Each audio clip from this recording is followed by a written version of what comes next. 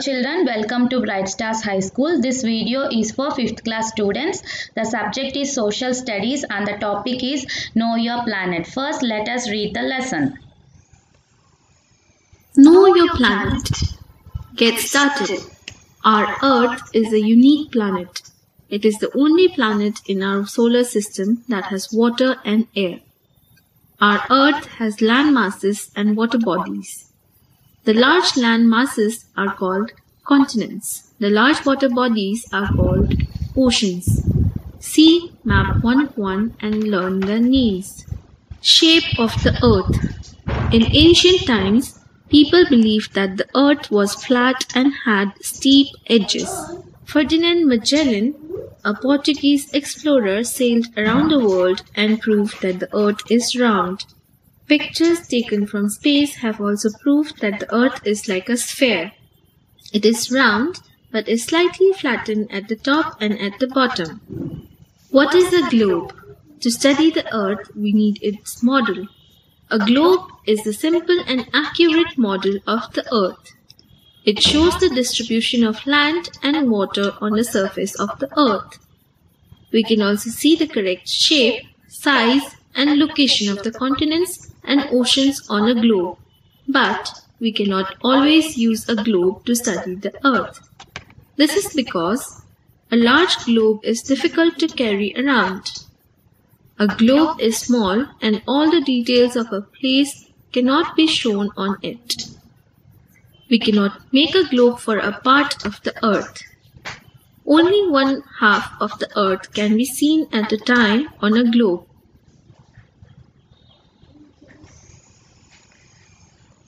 In the previous page, they told us to learn the 7 continents and 5 oceans in the world. See children, in this map, you can find the 7 continents. The continents' names are North America, South America, Europe, Africa, Asia, Australia, and Antarctica. And the names of the 5 oceans in the world are Arctic Ocean, Atlantic Ocean, Antarctic Ocean, Indian Ocean, and Pacific Ocean. Children, try to learn their names and understand the next part of the lesson. Maps. A map is a representation of the Earth's surface or a part of it on a flat surface. The word map comes from the Latin word mappo, which means a napkin. Gerardus Mercator, a Flemish map maker, was the first to publish a collection of maps in the form of a book. A book of maps is called an atlas. We can draw maps on a flat surface to show continents, countries, cities, and even a neighborhood. You can draw a map of your school and show all the details on it. In this way, a map is better than a globe. However, the Earth is spherical in shape and its surface is curved. A curved surface cannot be shown correctly on a flat surface such as paper. Try to cover a ball with a sheet of paper without creasing it. You will not be able to do it. So, it is not possible to make an accurate map of a curved surface. However, small area can be represented fairly accurately on maps. This makes maps useful tools to study the Earth. Types of maps. There are different types of maps. Physical maps show the physical features of a place such as mountains, plateaus, plains, and rivers. Countries, states, and their capitals are shown on political maps. General information about climate and rainfall of a region is shown in climatic maps.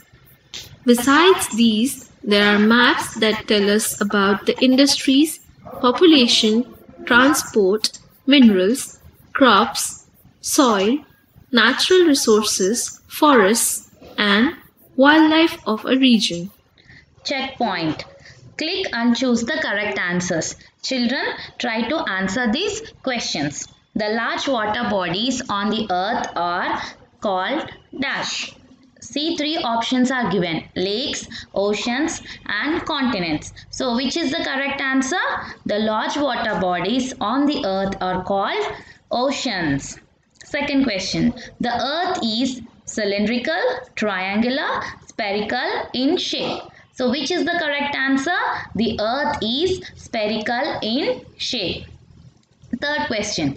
A globe is a diagram, map, model of the earth. So which is the correct answer? A globe is a model of the earth. Fourth question.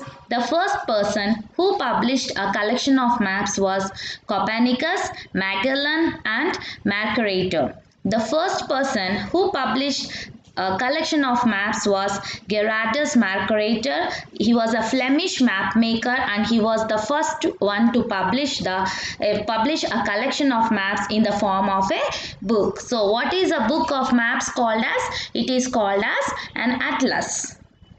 Let us continue the lesson. Reading maps. Maps give us a lot of information about a country or a place. We must know how to read a map and understand the information it provides. Every map has some basic features. They are as follows. Directions. All maps follow a system of directions. The four major directions are north, south, east and west. The top of the map is north. The bottom of the map is south. East is to the right and west is to the left. The directions on a map can also be shown by an arrow marked N, which points towards the north direction. The other directions are then easy to find. We can also mark the four intermediate directions on a map. Northeast lies between the north and the east. Northwest is between the north and the west. Southeast is between the south and the east. Southwest lies between the south and the west. Scale. It is not possible to show the actual size of the earth on a map because it is too large. Let us suppose that the ground